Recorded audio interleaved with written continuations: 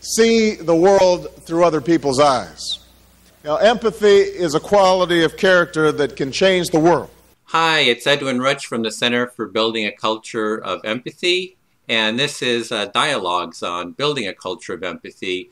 And today I'm here with Emile Bruneau, who's I'm up on your website here, Emile, and it says you're a postdoctoral fellow at the Sachs lab at MIT. Is that right? And that's right. You've been working on conflict resolution and kind of studying it in the lab and looking at kind of how empathy fails and kind of doing hands-on studies of, as I understand it, of conflict and like what methods work, what methods don't work, and really kind of studying it, using fMRI type tools in the lab. And so could you just maybe introduce yourself a little bit more, kind of just build on that? Sure, yeah. Well, I'm a scientist now, but it's been kind of a circuitous route that's taken me here. I was a teacher for a number of years and also spent a lot of time traveling and living overseas and also volunteering at conflict resolution camps. And actually my relationship with the concept of empathy goes back much further than that. So I guess to set up kind of why I'm here and why I'm the whole history, your whole empathic history. Exactly.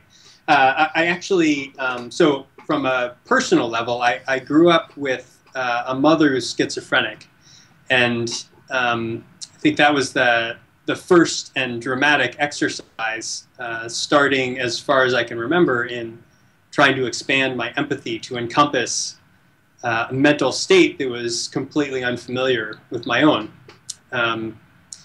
So that helped me define what the issues and the problems were.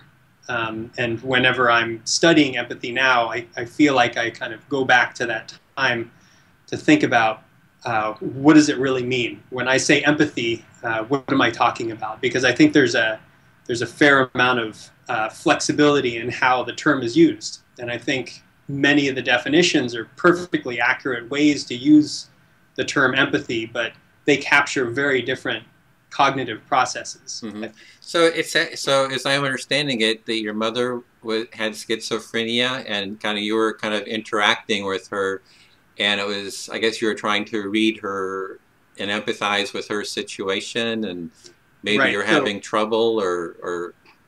So I was, one thing that you try to do as a 5-year-old boy is you try to understand what it is to have a completely different version of reality. Given the same sensory inputs that are around you, how can she be perceiving everything so much differently?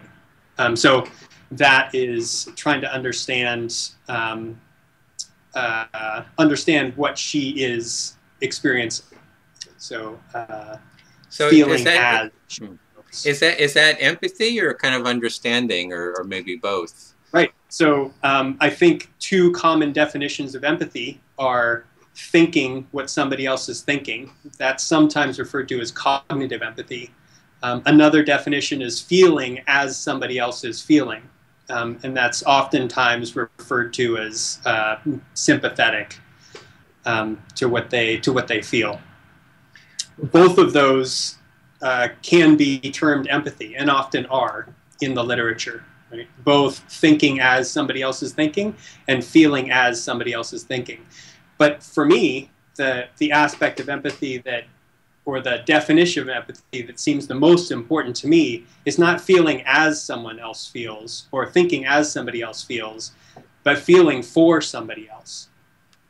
So ultimately, I think that that's the type of empathy that seems to drive a lot of our pro-social behaviors in society, is feeling for somebody else. You don't necessarily, I didn't have to necessarily know exactly what it was to have an auditory hallucination or spontaneous paranoia in order to feel compassion for my mom.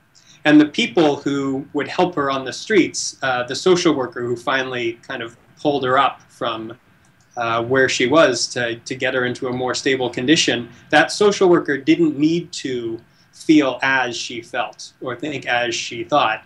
She just needed to feel for her. So I say this because this has become really important as I try to develop experiments that are trying to measure empathy. Because the first question for me is always, what do I mean by empathy? And I think this is an important question also for programs, conflict resolution programs that have a specific goal of, well, they say improving empathy or increasing empathy for the other side. Whenever I talk with these groups, I want them to be very explicit about what they mean. Does it just mean that they want one side to understand how the other side thinks? Do they want just to have the other side understand how the other side feels when they do X? Or do they really want them to have compassion for the other side and be motivated to help them? So I think these are really important questions to ask yourself as a practitioner and especially as a scientist when you're trying to operationalize these. Well, what I'm looking at is how do we create a culture of empathy? It's like how do we basically raise the empathy level within society?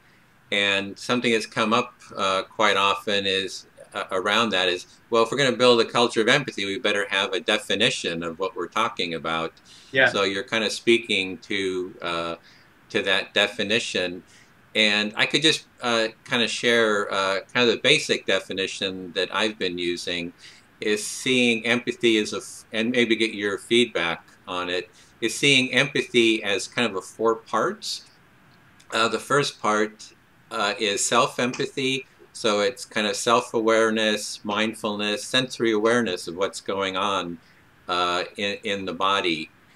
And then the second is kind of a mirrored empathy, which is through mirror neurons. That is, as you're watching me move my hands all over the place, you're mirroring that through mirror neurons, and I'm mirroring back with mirror neurons, kind of what kind of your state, which is a little bit more serious, perhaps. So for the moment,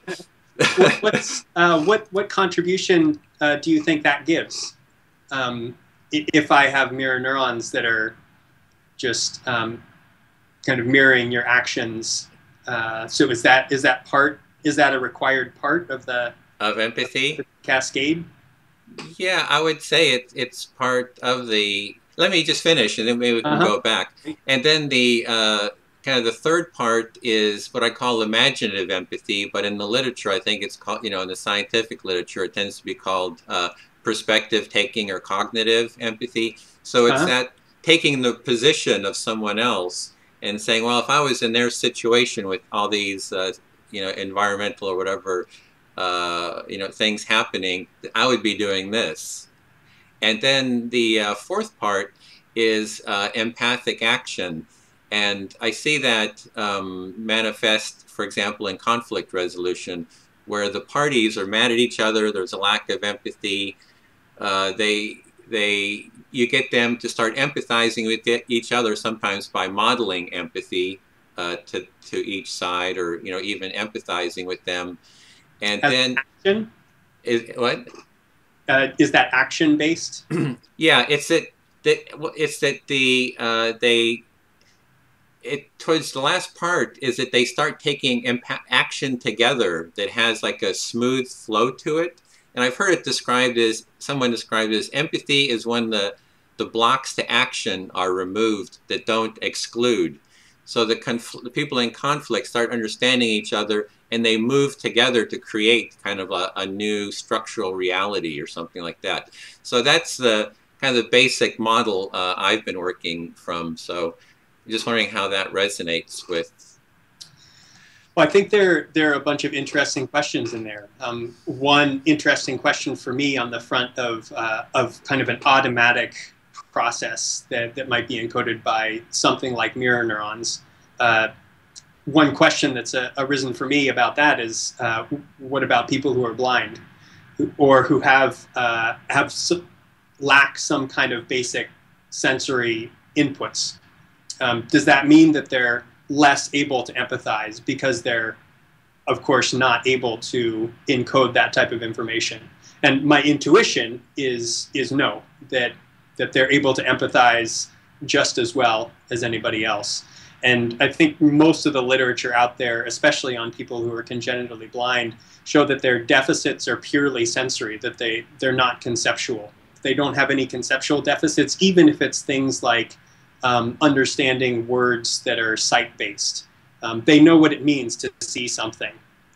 But the transmission of that mirroring comes just through auditory as well as even physical touch, right? If I'm not saying anything and just touching you in kind of a soft, gentle way, I'm able to mirror that as well. So it's like all the different. I'm not sure if that's known, actually.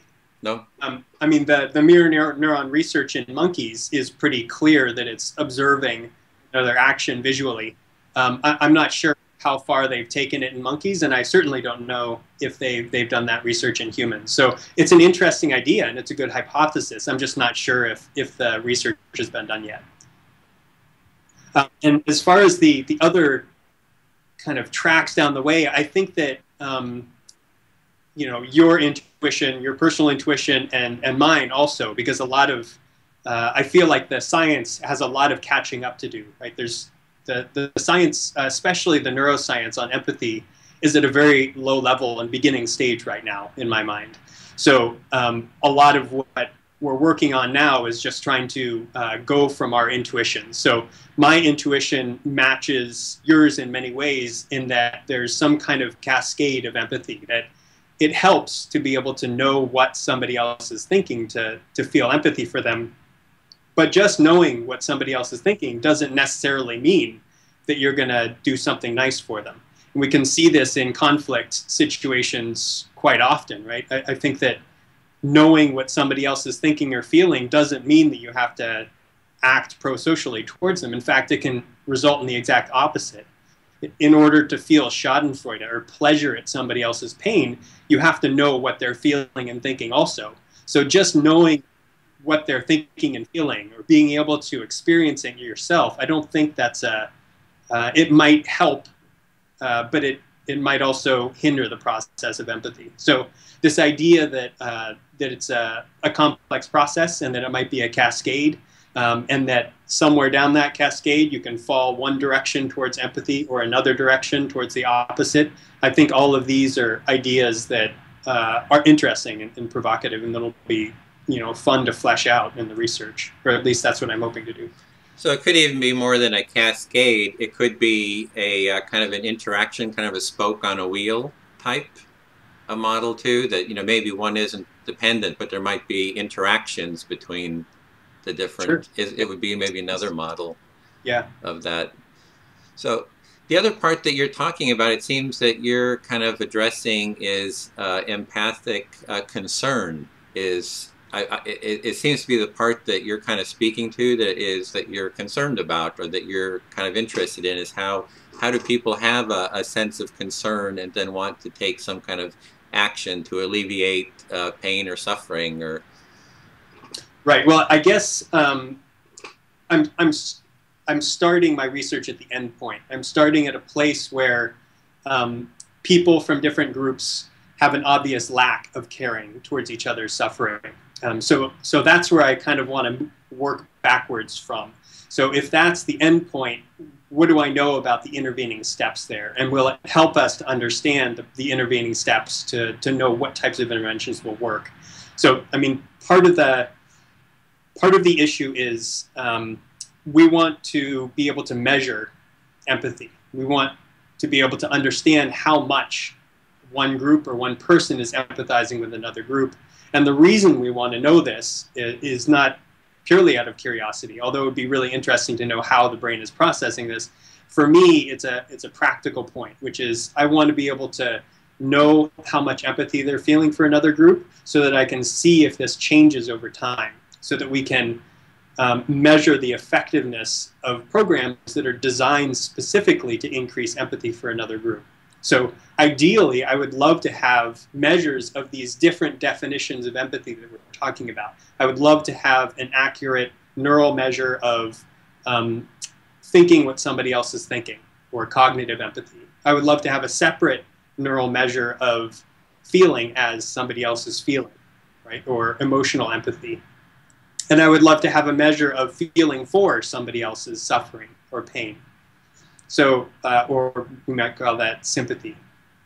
So if you have all these measures, then I feel like you would be able then to kind of use them as diagnostic tools to see, well, this intervention maybe is increasing their ability to understand what the other group is feeling, but if it's not changing how they feel for that other group's suffering, then is that really the goal? Is that really what we want? And if it's not, then okay, well, let's tweak it. Let's change the program a little bit and see if we can actually affect this type of empathy that we're really interested in. So you're really, right now, as I understand it, you're looking for those measurements, those ways of measuring? Yeah, the first studies we did were have been just basically looking at is there a difference in how the brain processes other people in physical pain versus other people in emotional pain. Because my intuition was that when we're talking about conflict situations and we're talking about failures of empathy, that those generally occur on the level of failing to empathize with somebody else's suffering, failing to empathize with their humiliation or loss of loved ones or loss of livelihood. That those are the types of failures that I tend to be most interested in because they seem to be the ones that are most relevant to conflict resolution. So the first very basic question is, are these different from, does the brain process these types of events differently from watching somebody else in physical pain? And so that was the first set of studies just to see if those are different. And then we wanted to see, well, can we get a neural signature of these within each of these brain regions? They turned out to be very distinct from each other. There were some brain regions that responded to other people in physical pain, a distinct set of brain regions that responded to people in emotional suffering. Now that they're separate, can we manipulate these? Can we see, are the responses different if you're looking at people who are from conflict groups?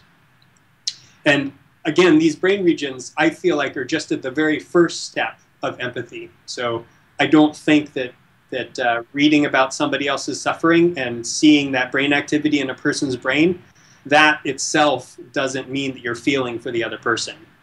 To me, it just means that you're representing that other person's suffering in your brain. And those are the brain regions that are responsible for just representing it. Mm-hmm.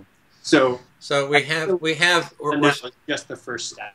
So the first step that you're measuring is the mirroring part of mirroring someone's pain and suffering. I don't know if it's necessarily mirroring. I'm pretty agnostic over whether it's the same exact brain regions that would be active if you were thinking about if you were experiencing that humiliating event yourself, for example. I tend to think that that's not the case in humans for these types of, for things like humiliation and suffering, because these require a fair amount of cognition. You have to know what the other person is all about.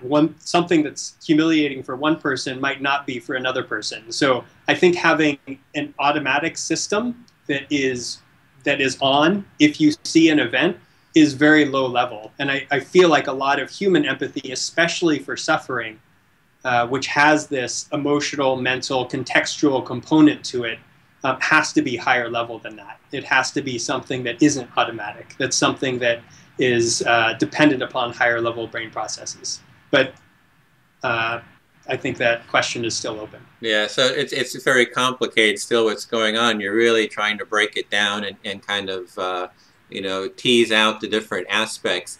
And one part, though, what I'm hearing a little bit, though, is you were kind of talking about empathy as it was applied to suffering and humiliation and kind of negative emotions. But there's also the empathy as applied to joy, to feeling someone else's joy, seeing someone else's creativity. I do kind of like a freestyle dance like every week. Yeah. And it's like there's no pain and suffering in that. It's just like fun, and it's like there's just all this interaction going, and it's a lot of fun. And that's kind of how I've seen empathy is applied to the broad spectrum of other people's experiences, whereas maybe compassion and empathic concern is kind of applied to that spectrum of, you know, the suffering and the.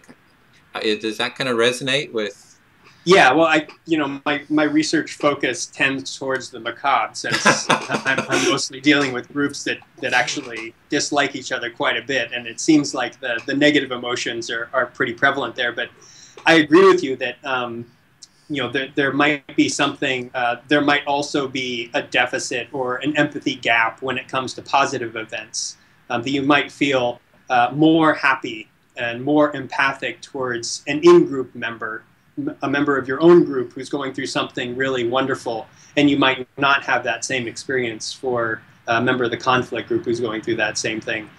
How that affects, whether that's more concerning for a conflict, whether that helps drive the conflict or not, I think, again, is an open question, but it's a direction I want to go as well, to see if these are very different from each other or very similar. And as I mentioned, I'm kind of looking at how do we build a culture of empathy, and you're kind of like looking at the conflict part, which is like, hey, this is where empathy is not. So do you see like a culture of empathy as something to strive for and something to work for? Well, absolutely. I mean, all of this research is, again, just to establish the tools that allow me to measure when things have broken down. Right? That's just the first step, though, right? The more hopeful step is, okay, well, how do you build it up from there? So that's exactly what it's about. You know, the first step is the most miserable, right? It's trying to develop tools to really give you a good idea when somebody is really suffering, or when somebody is failing to respond to somebody else's suffering. The next steps are the ones that are, of course, more hopeful and more interesting and more valuable.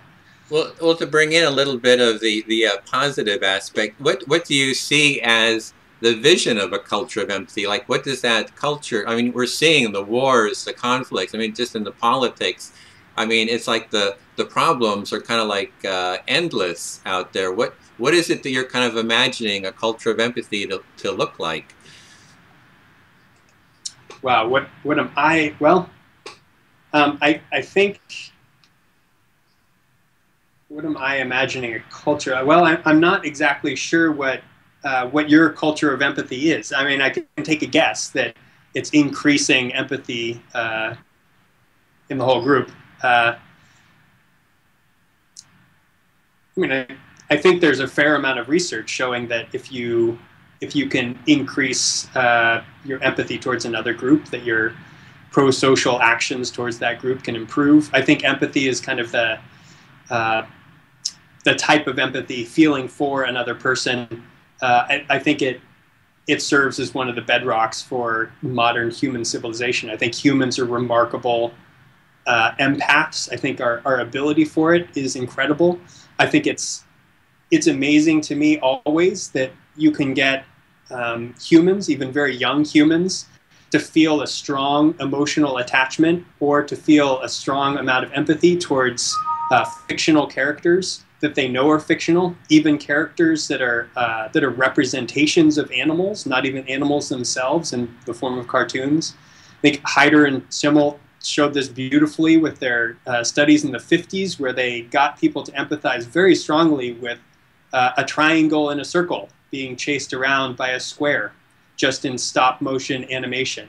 That you can feel the effect if you just put those shapes in relation to each other, where it implies that the square is the drunk father who's abusing the triangle, who's trying to protect the poor circle from the abusive father. If you just put those shapes in a position that implies that type of situation, then you can get people to empathize with these shapes. I feel like it's built into us, but that example right there, I don't think that that's something that's an automatic process, an automatic low-level process. It might happen to us, but that requires a huge amount of symbolic inference, that type of task, right? We know that those objects aren't people. We know that they're just geometric objects, and yet we feel for them. So we have to go through a remarkable amount of very human processing to get to that point.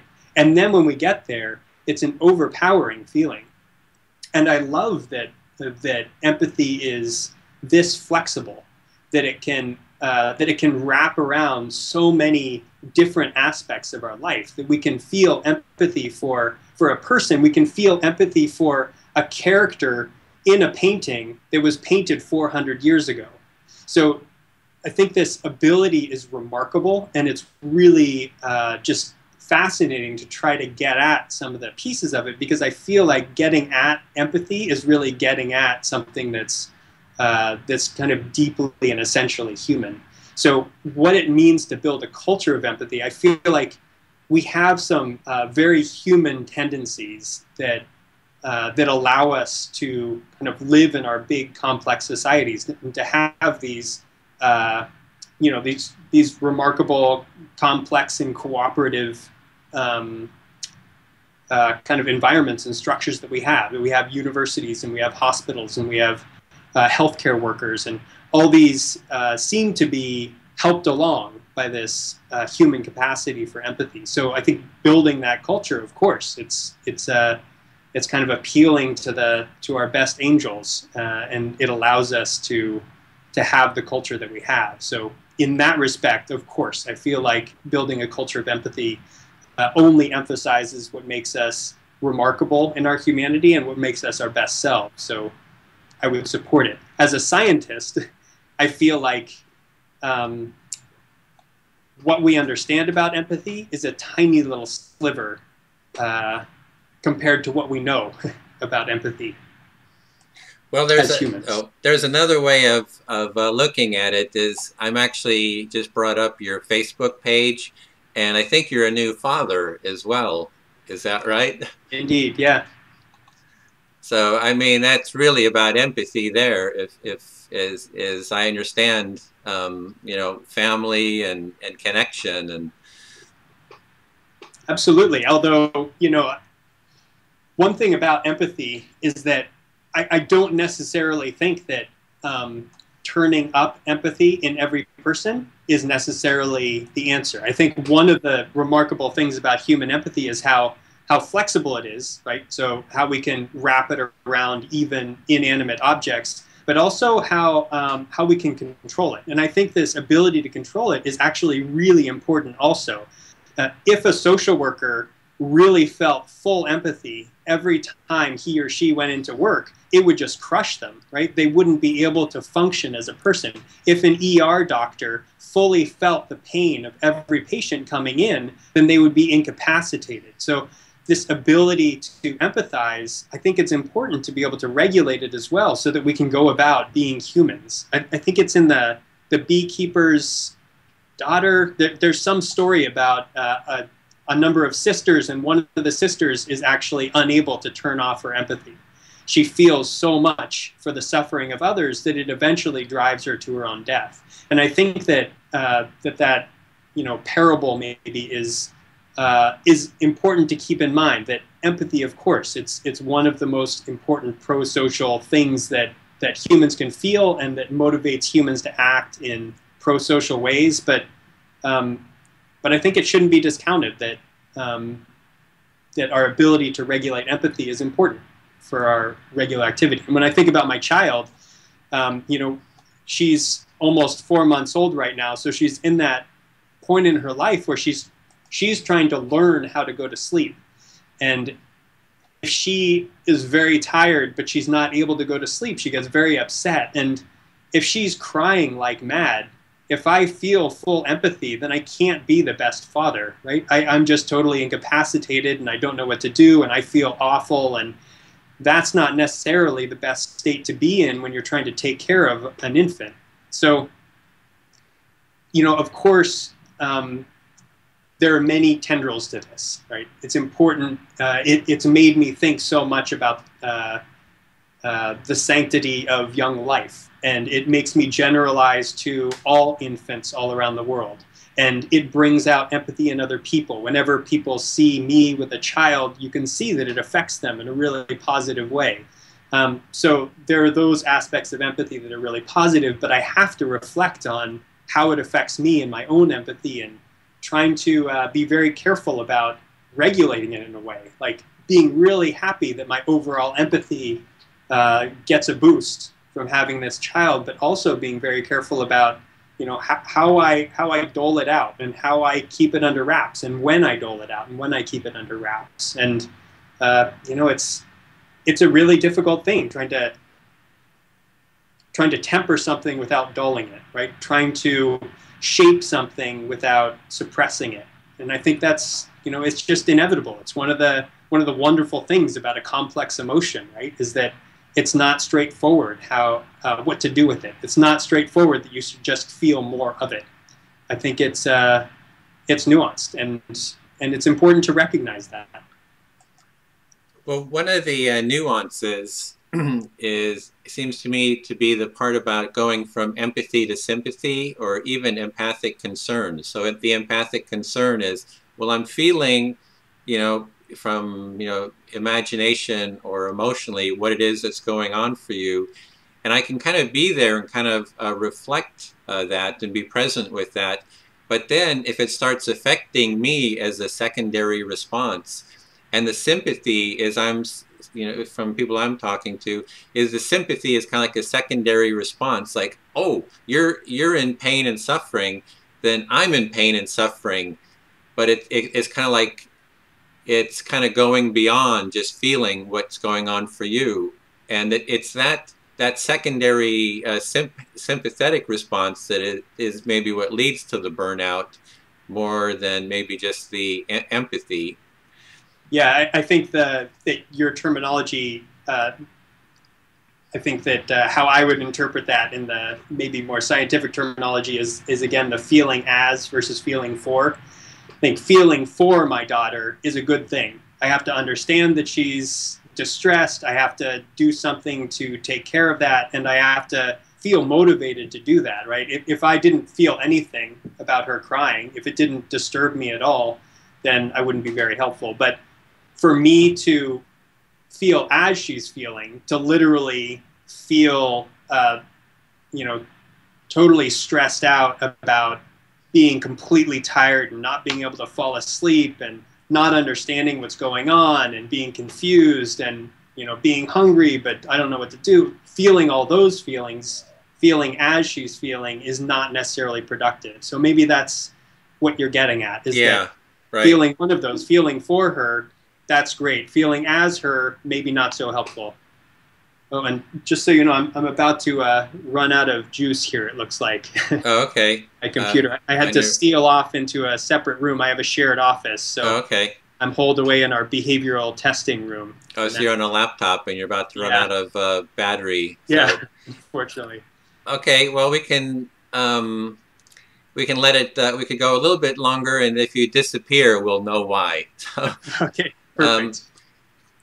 Yeah, if we suddenly don't see you, that'll be the end. So, yeah, so what do you think then where is your work kind of leading? Kind of what are you seeing as the future of your work? Where you want to work? You were saying something about the, you know, the measurement. Is that really where you're going now, or? Yeah, well, the measurement as a means to an end. The measurement right now is to try to develop tools that give me a handle on empathic failures. My other branch of my research right now is to directly evaluate conflict resolution efforts and conflict resolution programs and on-site in conflict regions. So I did a behavioral study, for example, in the Middle East with Palestinians and Israelis to see what types of interactions had a positive effect on their attitudes towards the other group. And my hypothesis there was that it might be a different interaction for each group because they differ in terms of how much power they have in the situation, and that turned out to be true. So I'm looking at these. I feel like there are a lot of conflict resolution programs that are out there, but very little evaluation of the programs. The programs tend to be set up by very wonderful and well-meaning members of the dominant group. And so they're going based on their intuitions, but their intuitions might only be serving one side, and it might be underserving or serving oppositely the other side.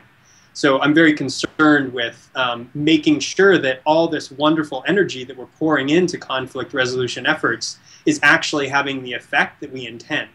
And you have to have tools to measure that effect if you're going to answer that question. So I'm trying to simultaneously do these two things. Evaluate using the measures that we have right now, conflict resolution efforts, and develop new measures that can be used in the future so that we can get a handle on this effort. And I don't think it has to be limited to groups that are in active conflict right now. I think that it would be really great to develop tools that could allow us to get at some of these processes in interpersonal relationships or multicultural societies where the groups aren't necessarily at loggerheads, but there's definitely a difference in power and perspective between the groups, and there might be a gap in empathy. So all these things are really interesting to me, and I'm kind of trying to tackle them all at once.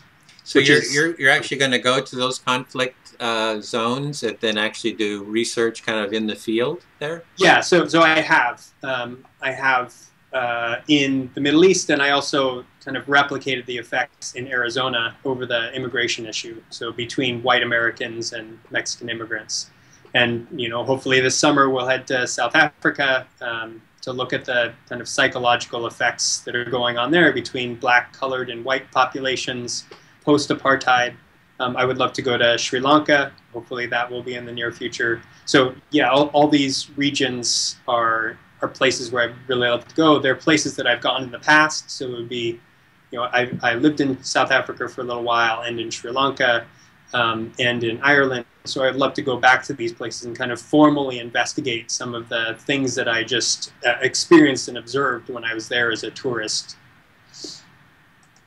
So what is your kind of preliminary research kind of shown you? Has there been some findings that you find are very relevant?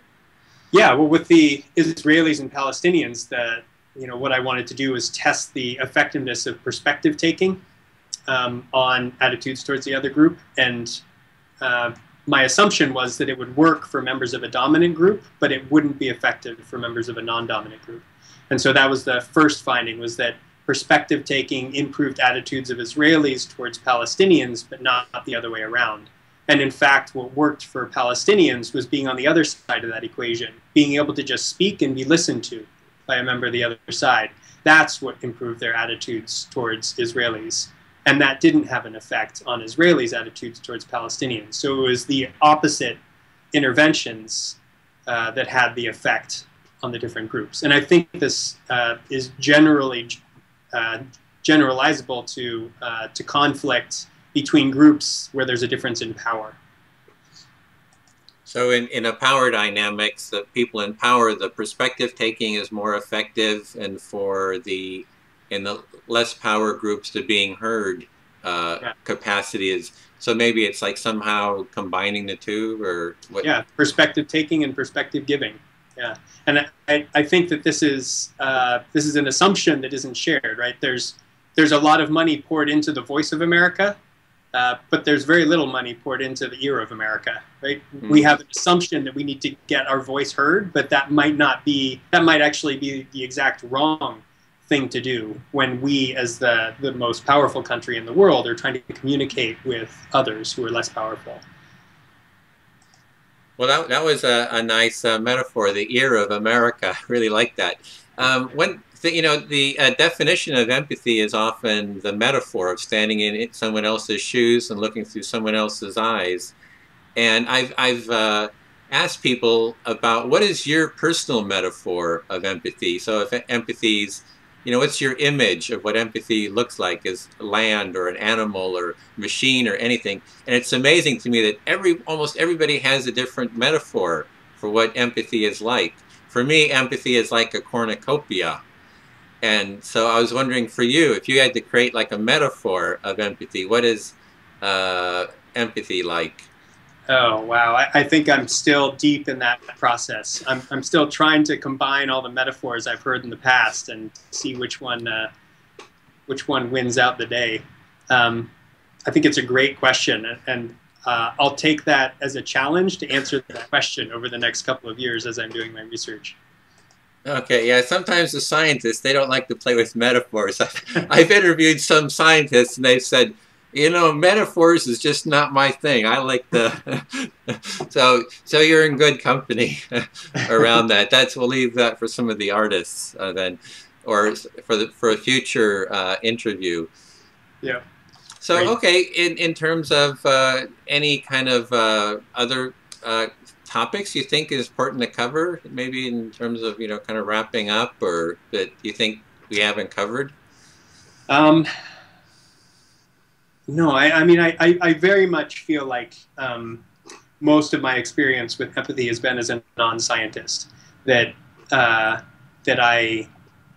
I've experienced it, and I believe in it very much for myself personally, and I believe in its power as a society.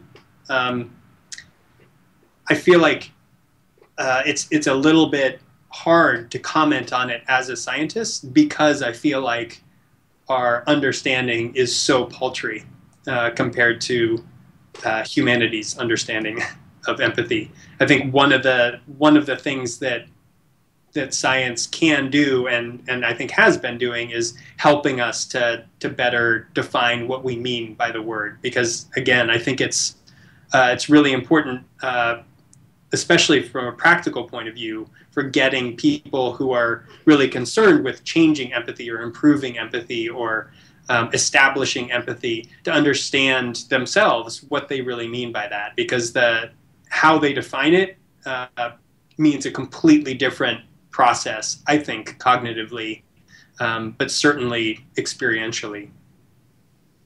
Yeah, well, something that's kind of been brought up in the literature around empathy is people have kind of pointed out that through history, at least in the last couple hundred years, scientists and academics have argued a lot around the notion that we're greedy, selfish, self-interested beings, and that now there seems to be this new kind of paradigm shift, or this new science, especially about mirror neurons and so forth, saying, hey, that's not quite the full picture, that we're also basically have this empathy.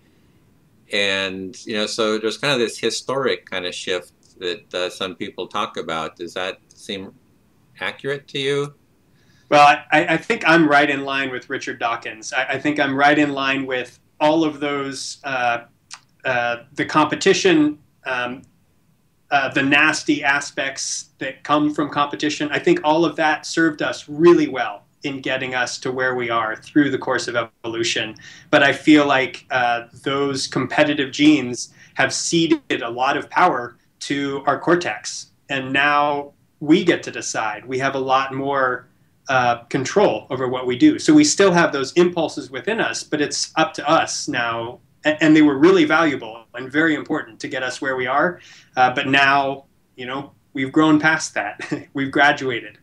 And now we have the ability to do much better, not just heeding those kind of basic impulses, but relying instead on what those impulses gave us, what evolution has endowed us with now, which is this wonderful cortex with these remarkable abilities. And we should go with it. We should develop that. We should, like you say, build a culture of empathy. That we should have faith in what evolution has endowed us with. So, well, that culture of empathy is actually a set of neurocircuitry, in a sense, right? Creating new pathways, or strengthening the existing pathways, maybe in our brains, that are those pathways for empathy. Yeah, sure, could be. Could be. Yeah. Sounds good. But we'll have to research it and kind of exactly. Kind of really get the data. I'm a scientist. Well, there's one thing that is coming up, is that there's different ways of exploring a theme, and the idea within science has been that, well, you do it at this detached cognitive level, right? It's a detached cognitive function, this reason. And there's also another view saying that you explore phenomenon through empathizing with it, right? I don't know if you probably know this better than I, but what do you mean by detached and cognitive? It's like often, scientists are seen as detached from experience, that they're kind of outside. George Lakoff writes about this, kind of the embodied mind, that the mind is like embodied, that you can't be detached from reason, that reason is not a detached state of being on its own. And I've seen some, people in science, they talk about actually imagining, if you're studying, neurons or something, imagining yourself being the neuron, and kind of role taking. And so there seems to be a process of inquiry that actually uses empathy versus kind of just maybe detached reasoning or something. So, well, I think there are a couple of issues there. I totally agree with Einstein that imagination is more important than knowledge in scientific inquiry. So I agree with you there, and I think that sometimes science suffers from that. But I think a lot of that perception about science being detached is just the reality of how you have to run an experiment. I would love to know how someone experiences empathy when they read about a character in Dickens. But if I have somebody watching a Dickens film in the scanner and I see brain activity, I don't know whether that's because it's their visual cortex seeing different scenes. I don't know if it's them semantically processing the information that's coming in. I don't know if it's because they're thinking back to a childhood memory. There are just too many variables. And so, of course, what we have to do in science is break it down to smaller pieces, because that's the only way we can get any kind of answer. You can't, we would love to understand that process, but you just can't do it. If you have 17 variables and you see a difference, you have no idea whether it's variable 1 through 17 or an interaction between those variables. So I think that that's the reason why scientists often get this rap of being very detached, is because there's just no other way to go about it. Eventually, we'd love to build back up, but you have to understand the pieces, because looking at the pieces is the only way you can get a clear answer to those small questions. And then you build up from there. So, cognitive science, I think, is at a really interesting point. It's right at the beginning of the field. I think we're just now realizing that a lot of these social processes can be localized to specific brain areas. And that didn't have to be true. The brain didn't have to deal with information this way. It could have been that the brain just distributed it throughout. We just got lucky that the brain happens to act in such a way that we can actually get a measurable signal. And so we know that the pieces are potentially there for us to then, start building forward. We have to know how the brain responds to visual images before we start understanding how the brain responds to a Kurosawa film. Right? But I think, eventually we can start getting there. It just, it's going to take time. And science is going to move really slowly. And it's a really exciting field to be in because it's new and because it gives pretty pictures of the brain. But we can't get too far ahead of ourselves. We have to realize that science oftentimes isn't informing these processes. Certainly right now, cognitive science isn't informing our social policies. It's just trying to catch up to them.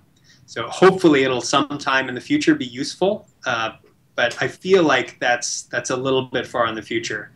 There's something that it's useful for right now. I think that that neuroscience in itself is helpful for fostering that very process you're talking about, that it really stimulates the imagination, that it's really interesting thinking about what's going on inside your brain, inside somebody else's brain, and insofar as that can help us understand our communication with other people, I think that that's wonderful. But the actual kind of practical, we know that brain region X has this effect on social interactions, or that this kind of intervention affects the brain in this way. I think those types of practical, that type of practical information coming from science to the world is still a little bit far off.